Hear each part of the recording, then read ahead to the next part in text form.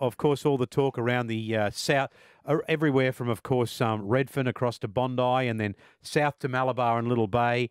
The talk is, what is going on with Adam Reynolds? Have we got a clearer picture of where Adam will be next year? I know that Steve Gillis has to sit down with the people at South, obviously, Mark Ellison. I know those two have a good relationship in and out of football. Where does it go from here? I think they went to school together, didn't they? I think Ello went to Pagewood. Oh, did he? Yeah, Okay. he tried to get into Marsland, but he wasn't good enough. They've been mates they've obviously been extremely thick for many years, which is what makes this circumstance quite unique. Look, I think a lot of people figured that the Adam Reynolds contract standoff would get resolved, but as it sits at the moment, there's a meeting on Tuesday. Steve Gillis, who's Adam's agent, has been adamant right the way through negotiations that they won't be accepting terms on a 12-month deal. We got there in the end. And so as a result, we'll see how it shakes out on Tuesday. But I think there's a lot of other elements involved too, like Cody Walker's off contract at the end of next year. They've also got some young gun talent coming through as well at Redfern. And all of that has been thrown into the equation. And that's part of the reasoning from the club about why they want to do this whole 12-month dance with Adam. Kenty, would you sign him for longer than 12 months, knowing that all those other players are coming off contract? Oh, I think you've probably got a clear room to keep him, Gordy. I don't know what he's on, but he is valuable to that team, and for reasons beyond just what he brings as a footballer. Yeah. You go up in sixes with Adam Reynolds in the side. I think that's a big advantage in the modern game. He obviously the captain. He's for all marketing and all the rest of it, being a local junior and wanting to, growing up around the corner and wanting to always play for the Rabbitohs. All that's important. And I don't think the idea that they only want to go up in 12 months intervals because they've got concerns about his future and his long-term health. I think 2 years shows no signs of any real injury. So 2 years is not a long stretch there. Yeah. And I think, Gordy, you're not going to keep all those players. Like Gagai, Alex Johnson, re-signed, and they reckon he took up a bit of his money. Gagai can't stay if Reynolds re-signs, but I think you've just got to make the call. I'd be certainly finding the money for him. Do you know what? I was watching Fox over the weekend. I think Mel Meninga just said, if he plays that good, back yourself. Play really good. And then you might go somewhere else and get another 2 or 3 year deal. Like, what's wrong with signing one and backing yourself? Well, if you're that confident, just back yourself. No, because he's already at that point. It's not. He's already at that point. But like the club's going, hey, well, hold on, we just want one. Yeah, and you said you back yourself, and if he goes good, then other clubs will come in with money. Well, that's what other clubs are doing now. That's the point he's at now. Like he wants a multi-year deal, which provides him security, and I think that every player wants that. So I don't have a problem with him wanting security, Gordy. I don't think he's not backing himself, and I think clubs are coming to him now saying, "Well, mate, if South's only going to offer you 1 year, we'll offer more. We'll give you 2 or 3 years," and that's pleasing to him. That's what he wants. He's agreeable to that. That's what he prefers. So. Maroon, you bleed red and green as a South Sydney member and lifelong supporter. How do you feel about this? No, I think this is the player. To me, we've got to keep him. He's got to finish his career at Souths, whether it's 3 years, 4 years, 5 years. He's got to finish his career at Souths. He's part of that premiership side. He is as important a Souths player to me as Bob McCarthy or any of those players. Really? He means everything to me, this kid. Come through the ground. He has been part of the whole turnaround of our club, being competitive every year since he's been there. He's played his first grade game in 2012. We nearly made the grand final, and we only didn't because he did a hammy. Yep. And, Paul, you make a good point that's not made enough in rugby league. When you score a try with Adam Reynolds, you go up in sixes. And how many times do we see a team score 3 tries and they're only 12 or 14 points? Yep. So I say at all costs, with due respect to every player, I don't care who's got to go, he's got to stay. Wow. Yeah. No, it's a fascinating scenario. I thought it was madness initially when I heard that the club was just refusing to budge from 12 months. There's been all sorts of theories that there must be bigger picture people involved at the club, like the serious power brokers, Russell Crowe, Nick Pappas, whoever it is.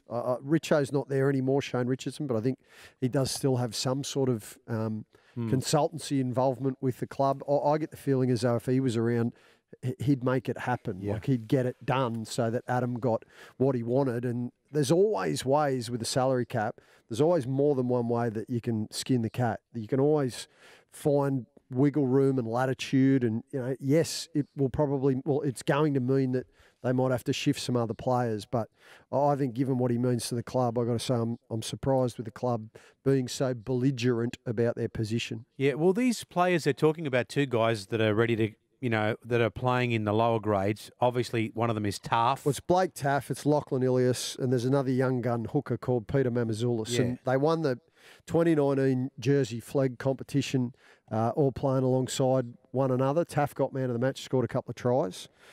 Ilias was an Australian Rugby Union schoolboy, but by all reports is like a game management style of halfback, similar to what Adam was when he was a young kid coming through initially at Redfern. But I guess the $1 million question is whether they're ready. They're not They didn't ready. have any football at No, all yeah. last year. Yes, they're back playing again now. I think Taff will probably get a crack later on this season, most likely around State of Origin. We saw him in the Yeah, he Charity had a Shield. crack in the Charity Shield, yeah. Look, by all reports, he's going to be a damn good player, but it's a strange set of circumstances, especially, Kenny, when you think that there's such a good chance of winning a competition this year. And then this is one of the narratives that is now dominating headlines for the opening month of the comp. Yeah, I get the feeling there's something Souths aren't telling us. There's a reason they don't want to go to 2 years. I find it quite sort of small at a 1 year or 2 year. If it's salary cap, will explain to us what's they're going saying on. that it is. Well, That's what they're saying. But that came out late, Hoops. That didn't come out Yeah, initially. you're right. Well, initially it was, we don't want to get stuck in another Sam Burgess style scenario where we've signed a player on a long-term contract, they get injured, we have to pay them out, and the club gets left footing the bill. Yeah. Well, so that went around initially, but didn't. Then it changed to no salary cap position, which you can't argue with. But then you got to say, well, hang on, is he someone that you need to shift your strategy or your emphasis within the cap to keep? And there's a lot of people think he is. Early in the negotiations, certainly around the people I know, and I live in the area, it was all about, it's like when you go and try and buy a car. They're going to go in here, you're going to come in here, and somewhere we're going to meet in the middle. Yep. And that was all the talk. There was nothing to worry about. We're all going to meet in the middle. Adam was going to be there for at least another 2 years. But the longer this goes on, Rabbitohs fans are genuinely worried.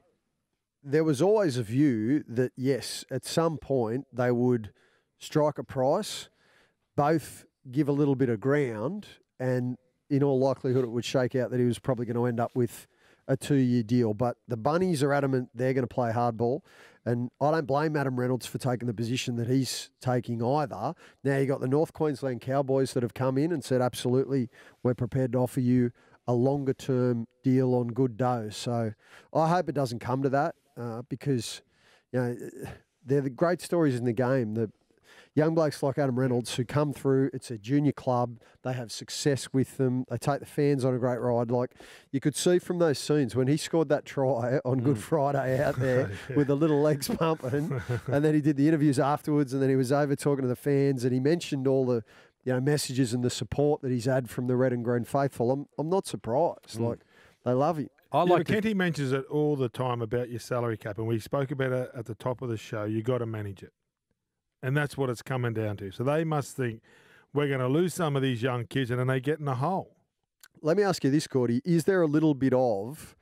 Remember the Roosters made that ruthless decision a couple of years ago with Mitchell Pearce, where they went and signed Cooper Cronk, and then ultimately Mitchell was forced... They said he Mitchell could have would stayed. have been there and it would have been a 4 or 5 year deal, and then you get the Sam Walkers and all the other young kids that were coming through and Kyle Flanagan, and he didn't work out.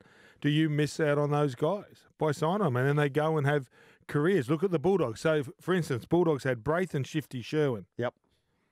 And they let go Jonathan Thurston.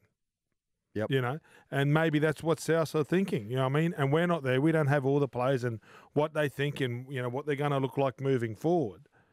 Maybe Adam needs to go somewhere else and get the 3 years, or he stays there for the 1 year. And that's all they are prepared to offer him at the moment. That's the unspoken element of all of this. And they're saying that if he does agree to the 12 months, then they're happy to assess it year on year, keep it rolling. As long as he's continuing to play good footy, then he keeps that number 7 jumper. But that's what we don't know, and that's what the club at this point in time aren't really waxing lyrical look at about. Burton. It makes it cheaper It's to happening sack at him. Penrith now with Burton, isn't it? It's actually happening with Matt Burton. He was there, and I'm sure they would love to keep him because they're trying to play him in the centres. But, they made a choice, and it's Cleary and Luai, and they're doing an absolutely fantastic job. I think but at one stage it was Luai and Burton going head to head. Yep. And they had the luxury, but Burton went. Well, we like to think View Hoops is our Adam Reynolds, mate, only that the real Adam Reynolds has got better tattoos. But, mate, you are our Adam Reynolds. We can't go forward. Mate, if you're going to start without driving you. blokes about bad tattoos, I'd be very careful. I was giving you a rap. It's Easter, brother.